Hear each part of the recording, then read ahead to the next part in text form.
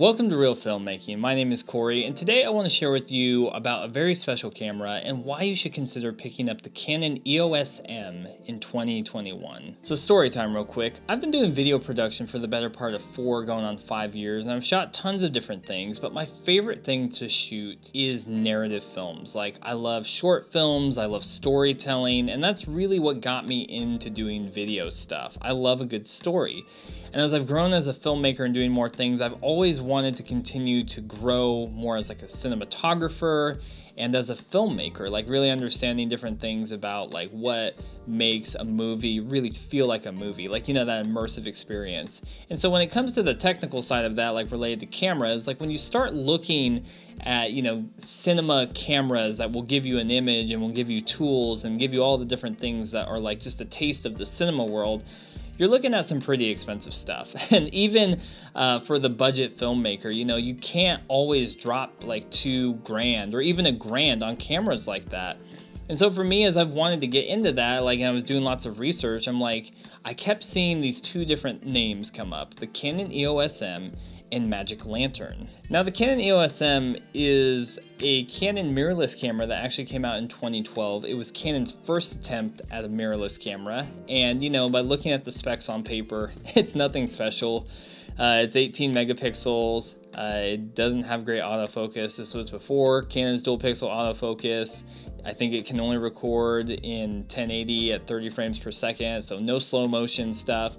And it was just kind of like an average camera. But the other side of the equation that I kept hearing about was Magic Lantern. And Magic Lantern is this third-party aftermarket software that people can work on and create different builds. And you can load this software onto the EOS M, and Magic Lantern allows your camera to do a ton of different things that it was never created to do. But for filmmaking, that is incredible. You get access to different things like, you know, waveforms and vector scopes and false color and all these different things. But the most important aspect about Magic Lantern is it allows the EOS M to record raw video. And so a quick little disclaimer about raw video. So when you shoot in raw, basically all the information that comes into your sensor is untouched, essentially. Your camera is not making these decisions about any of these different aspects like contrast or tint or things like that. And so you have so much more flexibility in post-production to push colors around and to achieve different looks. And that is very similar to what you see in films when they're stylized looks or when you're trying to go for a certain look to fill a scene or a particular mood. That's how they're doing them. They're shooting with cameras that can shoot raw, and then they can do so much stuff in post-production. When you're not shooting raw, your camera is making some decisions about the image that it's taking in through the sensor. When you set picture profiles or different things, your camera is saying like, you know, boost the contrast here, lessen the contrast, you know, kind of shift the tint this way.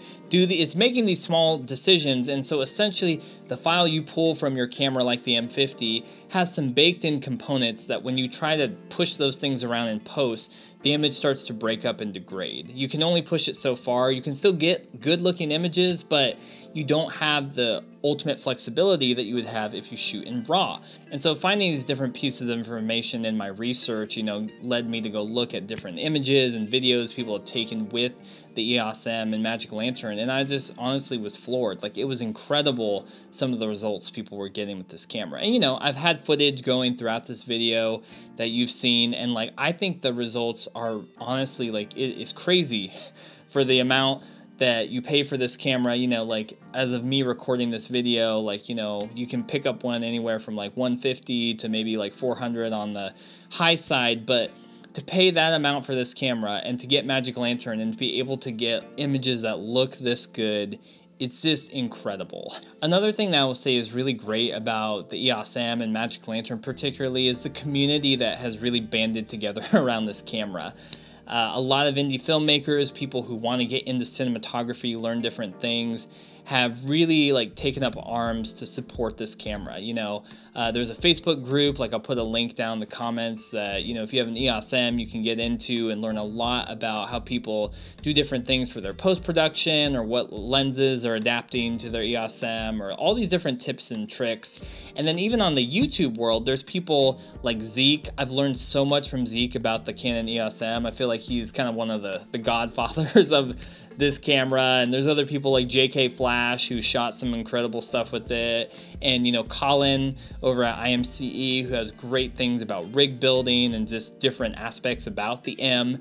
And the community is so great. Like, it's people who are supporting each other, who are filmmakers, who want to grow. It's actually one of the places on social media that like I enjoyed looking through the comments and seeing people like, oh, I tried this, or hey, why don't you try this, or like people constantly encouraging each other to improve and to get better in like a really positive way, and that's great. So wrapping this video up, I know I've kind of been all over the place, but who do I think this camera is for? I think this camera is for someone who wants to get more into cinematography and for filmmaking. And what I mean specifically by that, because you know, sometimes people use those words interchangeably, but I mean cinematography and filmmaking as in it's somebody who wants to get exposed to the different tools that are used in cinema cameras. So things like waveforms, or false colors, or vector scopes, or zebras, things that you don't necessarily have on your standard Canon mirrorless camera, or your Sony, or your Panasonic. Sometimes you do, but generally you don't. If you want things like that,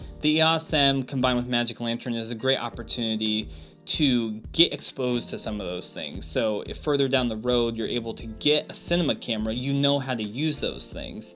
Along with exposing somebody at budget level to some of these cinema level tools, it allows people at a budget level to be exposed to cinema level files. This camera, like I said, can shoot raw video anywhere from 10 to 14 bit depth, which is like the colors and the information it can take in.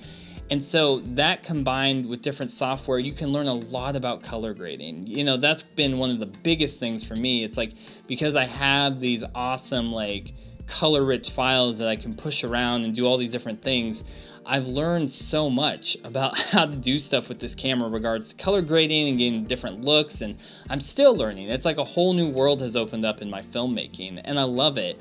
And so for someone who can't drop like $1,500 on a cinema level camera or $2,000, it's like they can pick up the EOS M, like I said, for like $300 and use some of their old lenses and get almost like cinema level quality images that they can learn on. I think the last thing, you know, related to this camera is the image quality. I don't think for the price, like I've said earlier in this video, you can beat the image quality of this camera for the price that you pay for it.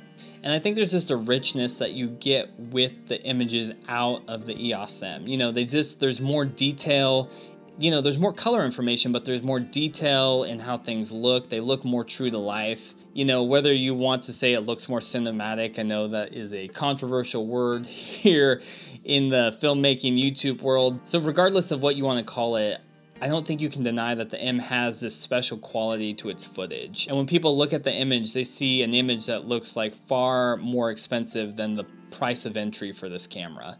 Again, if you're somebody who really wants to get into cinematography, to learn more about filmmaking, color grading, get some exposure to these different cinema level like tools, I would highly recommend picking up the Canon EOS M in 2021. This is a camera that I can totally see holding on to for a long time. It's small, it's compact. I love the different lens options that you can have with different adapters.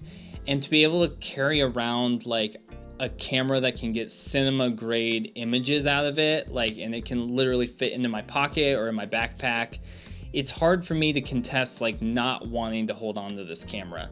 I've used the M on a couple like side projects, like as a B cam, but I fully intend in the next couple months to shoot a short film with this as my main camera, and hopefully I can share that with you all here on the channel, maybe get some behind the scenes.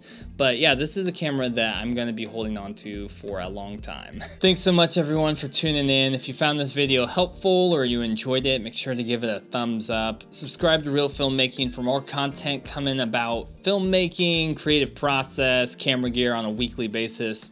And until next time, keep making movies and watching movies, and I'll see you on Reel Filmmaking.